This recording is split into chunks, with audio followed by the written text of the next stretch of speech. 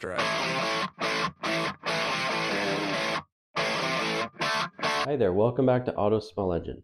Today we have a 10.5 horsepower Tecumseh engine that's not running. It happens to be on a Yardworks Snowblower, as you can see. We're going to go through it and see what's going on with it. So if you'd like to see diagnostic start to finish and get it running, stick around. So the story behind this unit is the previous owner had this for many years, and eventually the electric start went out on it, and him and his wife were having a tough time pulling it over, to the point where now it doesn't even start with the pull start.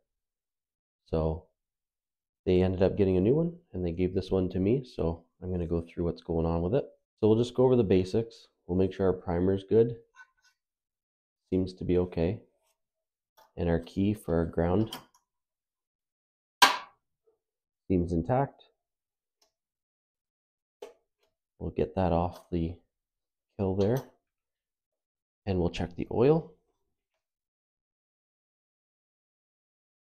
Oh, that's a good start.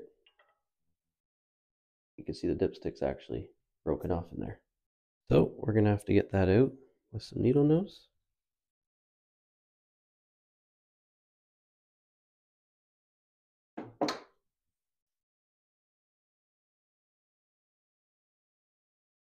Now you can see it's broken right there.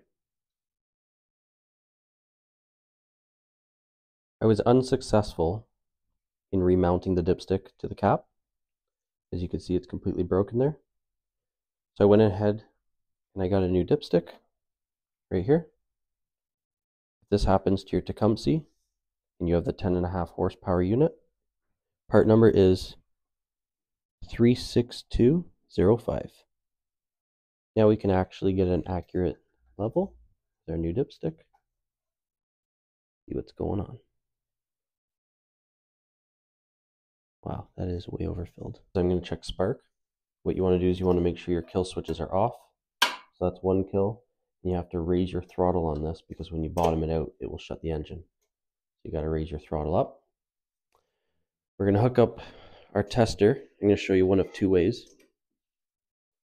So when I diagnose equipment, I just hook up my tester.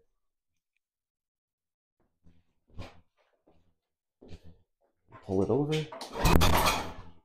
Yep, we have spark there. I'm going to show you to check for spark if you don't have a spark plug tester. You need a 3/4 on a Tecumseh. Make sure your kills are off. Pull the boot.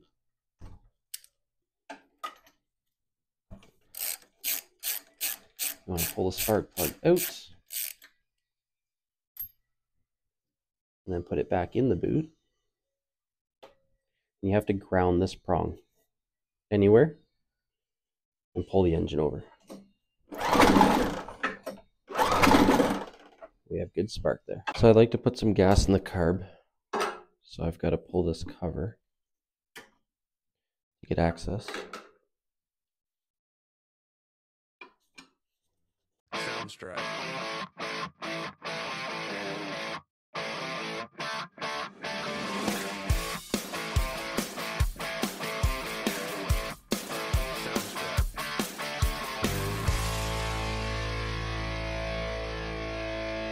So I'd like to test the primer next. I'm going to cap that. And we have vacuum.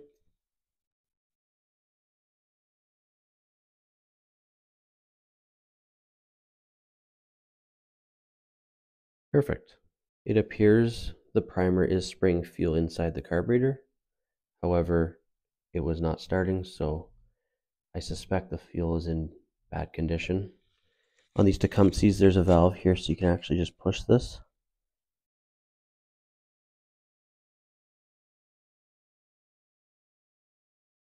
To crack the bowl and let some fuel out.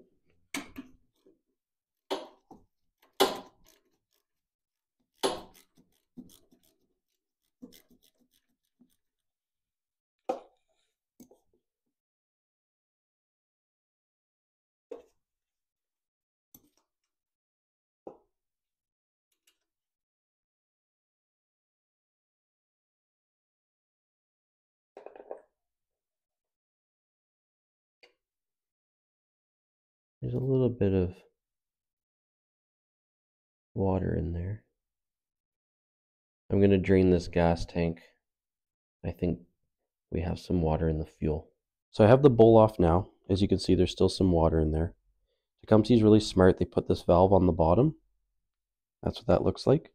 So when it's actually assembled on the unit, you can just put a little cup under here and push this, and all the water in the bottom, or even some gas, will go out there, flushing your bowl out on the piece of equipment.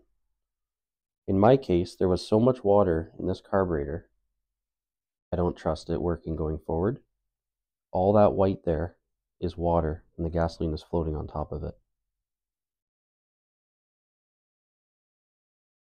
If you need to rebuild a Tecumseh carburetor or blow it out, I've made a video. I'm going to leave the link on the screen here and also in the description. We're going to drain the gas now, so if you have a shutoff on your tank, make sure it's off and pull this clamp.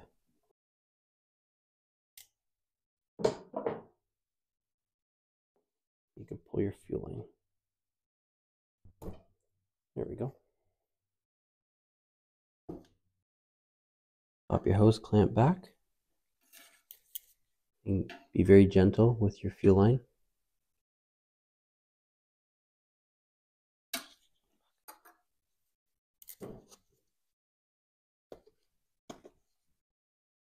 Pop your fuel line off. Put it down in your little bucket. Next, I have a spare piece of 1/4-inch fuel line. I'm going to put on here just to extend the drain. And then I have an old gas can here for any old fuel I drain. We'll just put that down in there. Pop your cap off and open the valve.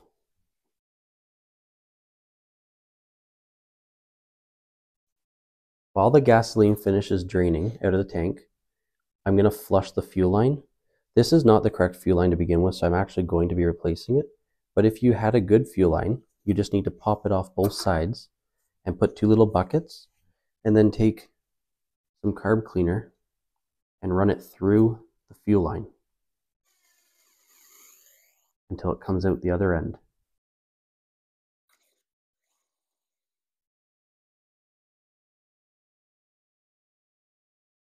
The reason you need to flush this line is because there could be water in that line, and you'll want to reintroduce that into your clean carburetor.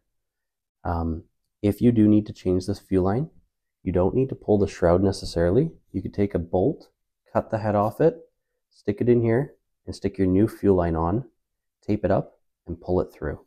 Check your tank condition. If there's a lot of sediment or water inside the tank, put some fresh gas in and flush it through a few times until you don't see anything inside.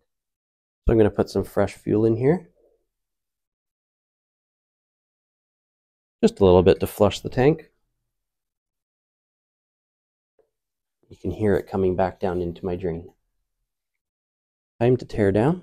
Close your valve in case there's any residual. Pull your extension off.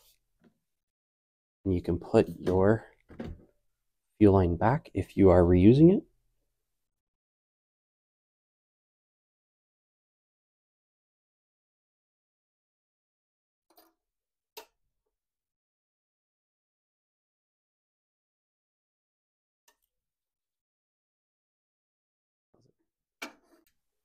Your clamp back on.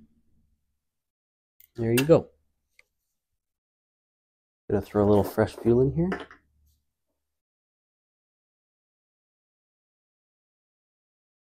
Don't forget to turn your fuel valve on if you have one. To see if you have fuel in your carburetor again, put a little rag here and just give it a push. There we go.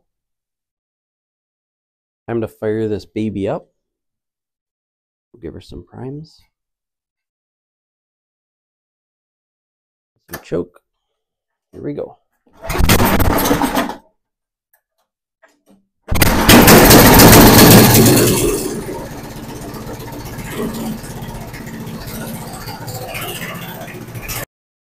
Well, that just about does it for this one. Thanks for joining me along with this diagnostic. It ended up being water in the fuel. Completely rebuilt the carburetor. It runs like a top. If you enjoyed this video, please Please like, comment, and subscribe. Help support the channel and future small engine content. Sounds right.